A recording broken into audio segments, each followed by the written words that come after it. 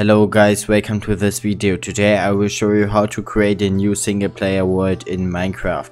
Therefore we first of all have to open Minecraft. Now we have to click on single player right here, and then we have to click on create new world. As we have done this is going to pop up, and here we can first of all enter a world name.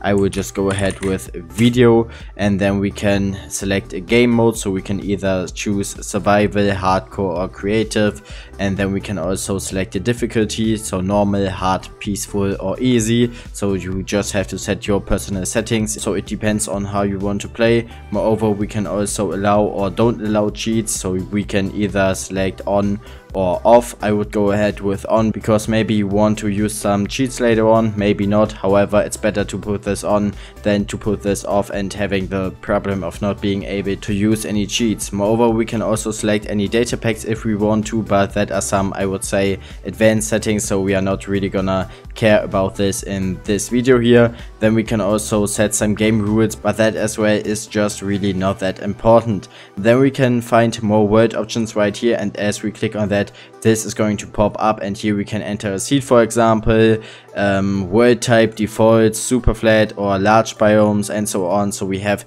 many different settings right here, and if you really care about all this stuff, then go ahead and set your own settings. However, as we have done everything, we just have to click on create new world, and then we just have to wait a second, and as you can see, we are already in our new Minecraft world. So if this video could help you, please leave a like and subscribe. Thanks for watching, and bye.